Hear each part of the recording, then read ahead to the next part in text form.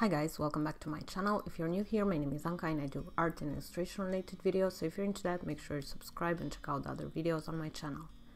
So in today's video, I wanted to do something a little bit different to my usual content. I gathered up all my watercolor palettes and paints, and I thought it would be interesting if I rated them on a scale of 1 to 5 based on their price, how often I use them, if they are worth it in my opinion, and the quality of the paints. So it's a pretty long list and I will try to get through it as quickly as I can.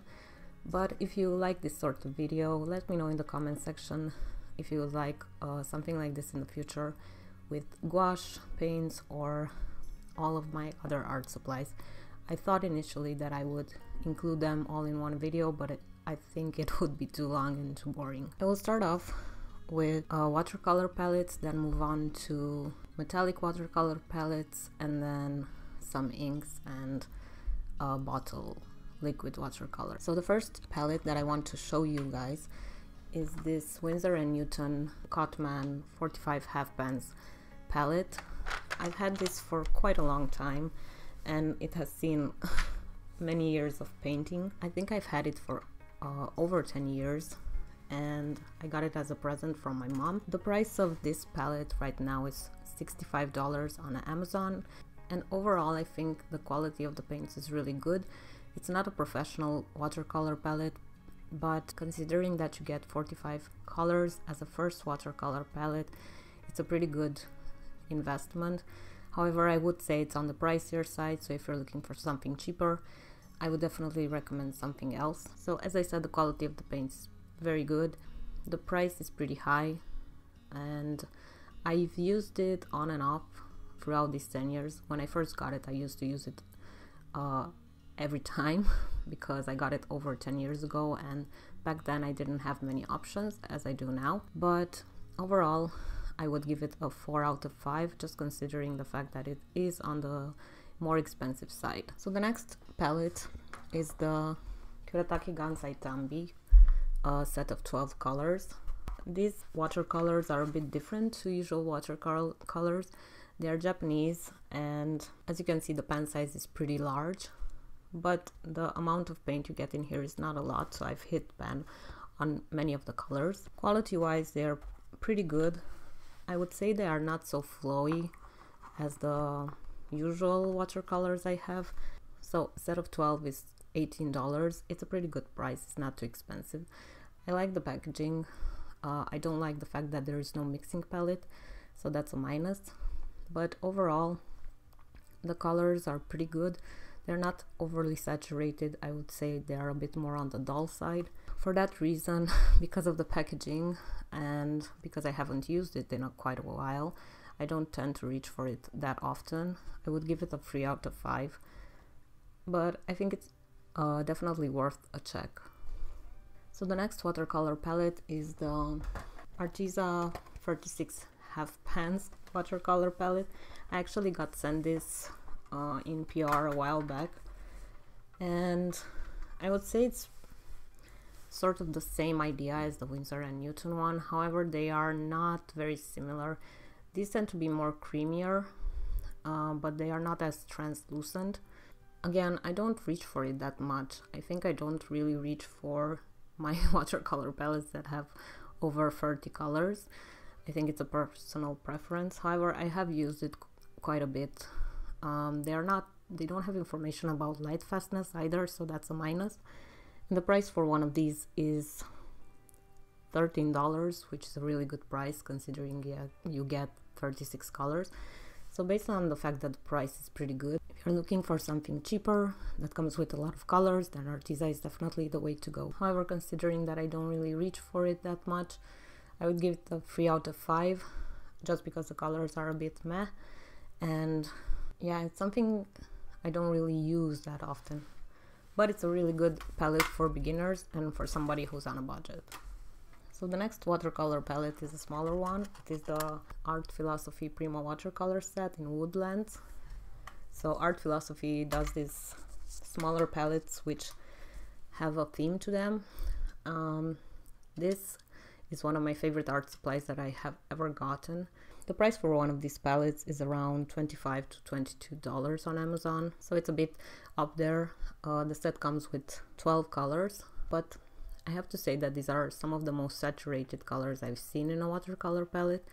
I love the way they blend, I love the way they work, I love the color palette of this particular palette, so I would give it a 5 out of 5. For me, it's one of my most used ones. I use it a lot in pet portraits and landscapes and stuff like that.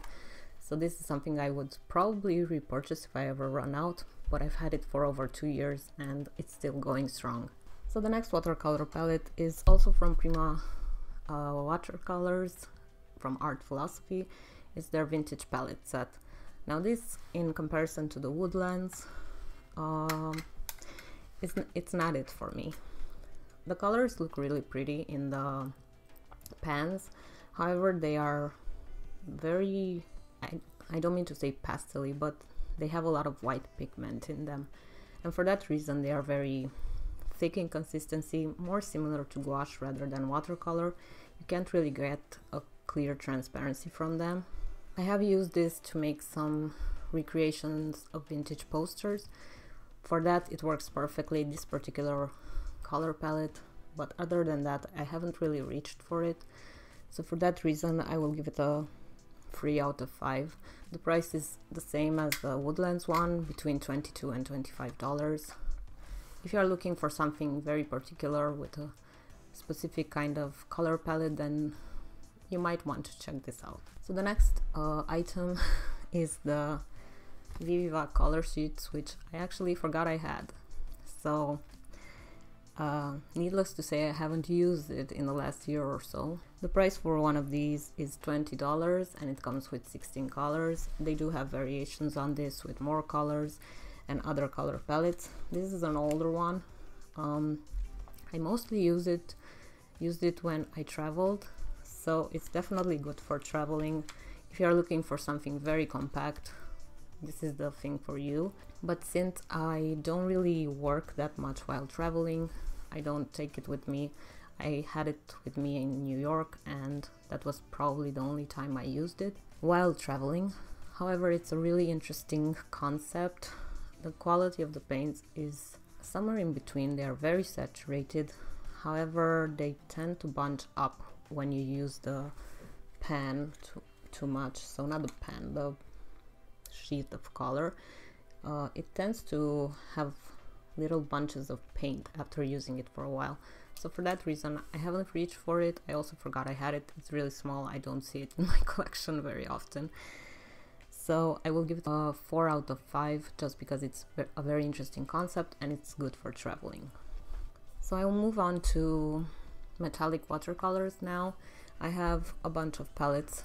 The first one I have is the Finetec Pearlescent watercolor set with 12 colors. This is one of my favorite art supplies as well. I've used it a bunch in my videos. You've probably seen that. Some of the paints look really busted, and that is because I've used it a lot. The price for one of these is $40, so it's up there in price. The packaging has changed throughout the years, so now they come in square pans, so it's not round anymore, and I don't know if the formula has changed, but these are really good metallic watercolors. They are very sparkly, they have a lot of pigment to them, and for that reason I will give it a 5 out of 5 because it's still one of my favorites and I've had it for many years. Something similar to the Finetec one is the Arteza metallic watercolor palette. Now this comes with 24 colors. The price for one is around $20. It depends where you look. If you look on their website, they sometimes have deals. If you search on Amazon, you can find it at a discount. I would say I like this as much as the Finetec one. I like the fact that it has a lot of different options, so 24 colors compared to 12 is double the size of the number of the colors. They look really good, really metallic, strong shine at an affordable price, so for that reason I would give it a 5 out of 5 as well. Definitely recommend it if you're looking for something cheaper with more colors. So the last metallic watercolor set I have is this Kuretake Gansai Tambi gem colors. It comes with 6 colors and the price for one is $16. So I don't really like this palette. I haven't reached for it in quite a while. The colors are fine. There are not many color options. Also, the packaging is cardboard, and the palette doesn't have a mixing palette as well.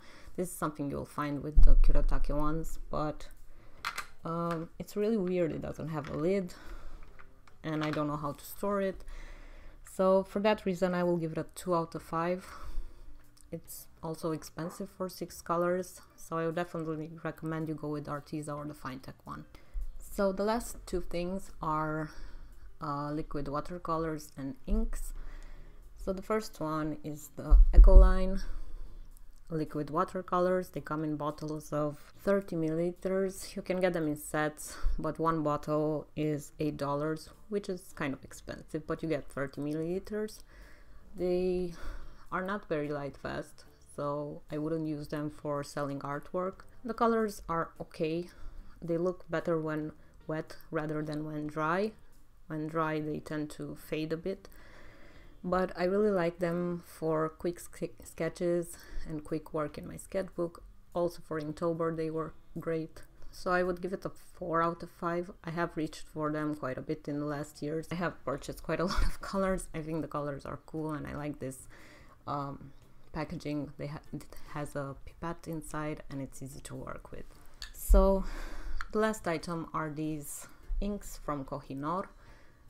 They are drawing inks. They have metallic versions and also plain color versions. They come in bottles of 20 milliliters, and each bottle is $5. You can also get them in sets of 6. A set of 6 is around $60. So these are quite vintage in my opinion. I've seen them even when I was in high school. They do the job. They are not very overpriced. I've used them quite a lot. I like them. The only thing I don't like is the packaging. I wish it had a pipette like the Ecoline ones, but overall I would give them a 4 out of 5. They are not perfect, but they do the job, and they are pretty affordable. So that is pretty much my watercolor palette slash paints collection. If you would like to see a video on my gouache collection, let me know in the description box, and I would love to hear your opinions about this video. I hope it was helpful in case you are looking for anything I have mentioned. And yeah, thank you so much for watching, and I'll see you in the next one. Bye.